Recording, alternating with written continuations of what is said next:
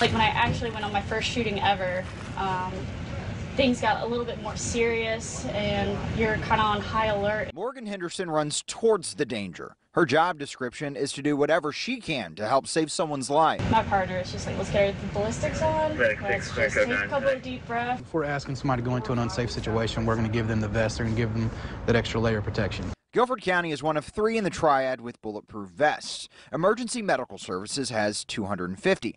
Rockingham County got 40 in 2014, and most recently, Forsyth County leaders purchased 80. You know, we have seen an uptick in people wearing the vest. Emergency crews in the county have wanted them for a while. They often encounter more than patients on their calls. Maybe we were there for a non-violent issue, we were there for a medical issue, but weapons were there.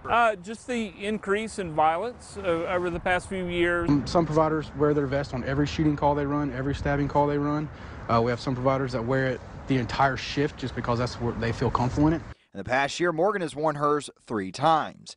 Twice for shootings, the third because someone threatened an ambulance crew. A provider in High Point who was sitting at a stoplight who a vehicle pulled up on.